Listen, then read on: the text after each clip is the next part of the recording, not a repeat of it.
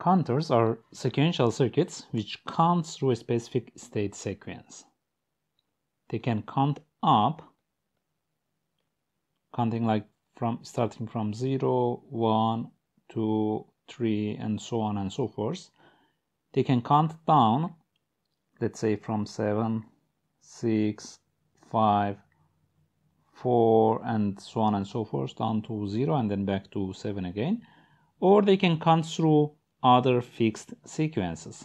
For example, we can have 5, 3, 1, 5, 3, 1, 5, 3, 1, and so on and so forth. This could be also done using counters. So basically, they go through a given fixed sequence of numbers and count them. There are two commonly used counters. One family of them is called the ripple counters, and the other one is the synchronous counters. We will see what the ripple counters are and how they are constructed and what are their limitations and advantages over the synchronous counters, and then later we will see what the synchronous counters are and how they are indeed constructed. Regarding the ripple counters, for them the clock pulse CP is connected to the flip-flop clock input on the LSB bit of the counter. You can think of the counter in the form of a register, so there are multiple cells. The clock will be connected, the main clock of the system will be connected to the clock of the least significant bit of the register or of the counter. For other bits, the flip-flop output from the previous bit position will be connected to the clock input of that position. I will show you now how this is done. However, one issue here will be that there will be a delay between changing a value in one bit position and in the next bit positions, and this will be one of the drawbacks of such counters. However, since these counters have very low power consumption and they are also simple to construct, they are becoming more popular. So for example, I can give you a counter with 3 flip-flops, D-type flip-flops. You can say that this is the least significant bit. I call it A, then B, and then C here. For the first one, the clock is provided directly from the clock pulse of the system.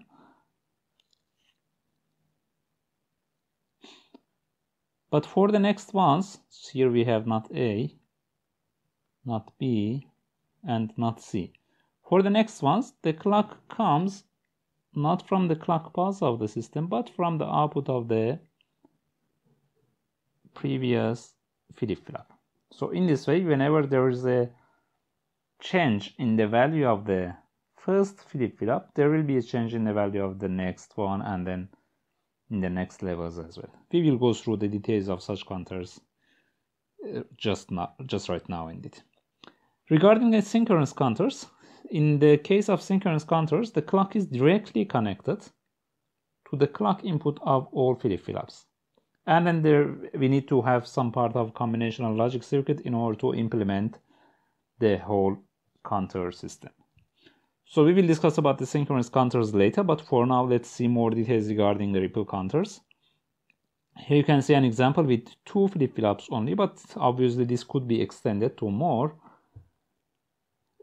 As you can see here, the clock is provided to the least significant of the counter, and then the first bit of the counter, the least significant bit, receives the negated output of the flip-flop as its input. So what does this mean? Basically, this means that at each rising edge of the clock, the value of this bit will switch.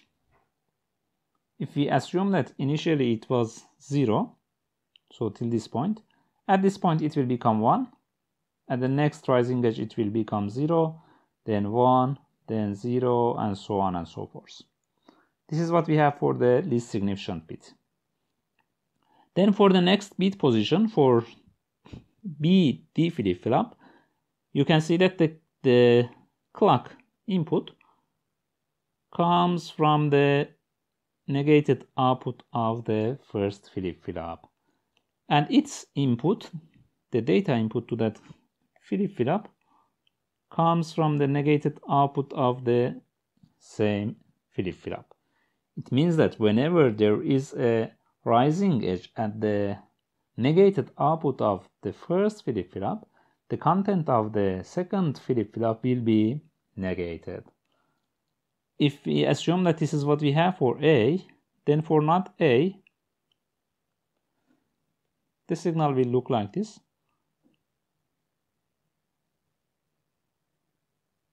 And now we can see where we have the rising edge of the clock. And if I assume that initially the value for B was 0, here I have the value for B. Over here it will not change, it will remain 0. But here it will become 1. Then over here it will become 0 and it will continue like this. In it you can see that diagram over here as well. So we have the clock pulse at each rising edge of the clock. Here, here, here, here, and here. You can see that the value of A changes, of course, with some delay. Over here it is also changing. It's changing here, here,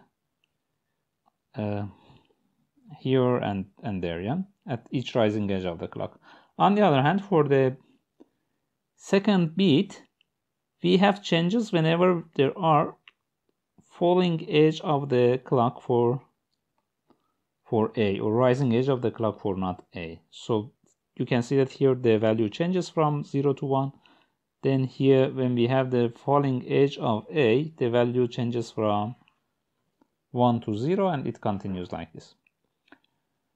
If we assume that our number in the form of BA, it means that with each rising edge of the clock, initially we start with 0, 0, then 0, 1, then 1, 0, 1, 1, and then we will go back to 0, 0, 0, 1, 1, 0, 1, 1, and this will continue over and over. So we have a counter which counts from 0 to 1, 2, 3, and then back to 0 again. So you can see that this counter could be implemented in a simple way. We can extend the number of the bits as well. We can have 4 bits, 8 bits, as you wish. We can have DCBA, for example, with 4 bits, which can go from 0, 0, 0, 0 up to 1, 1, 1, 1, and then it could go back to 0, 0, 0, 0. So we can extend it. Again, as we see, the clock input for the clock input will be directly connected to the clock of the least significant bit. Then the negated output of that bit will be connected to the clock input of the next bit position. And it will continue like that over and over until we reach at the most significant bit. The main issue over here will be the timing problems, because there is a delay from the time in which the rising edge of the clock of the main clock is provided to the time in which there's a change in the value of the first bit. So you can see that here we have a small delay time here. Then when we have the falling edge of the clock, falling edge of the output of the first bit, let's say least significant bit, after a given amount of delay, the change will happen in the next bit level. And now if we compare the amount of the delay that we have here from the time in which we had the rising edge of the clock till the time in which we have a change in the second bit of the counter, we can see that the amount of the delay is increased as well. This will make problems when we have multiple number of the digits for our counter. So as the number of bits of the counter increases, the amount of the delay between the rising edge of the clock of the main clock and the time in which the bit, the most significant bit, let's say, of the counter changes its value could become considerable, and then this will make us some issues. We may be limited in terms of the frequency of the operations. Yeah. Well, these counters are called ripple counters because as you can see how the counter behaves in it.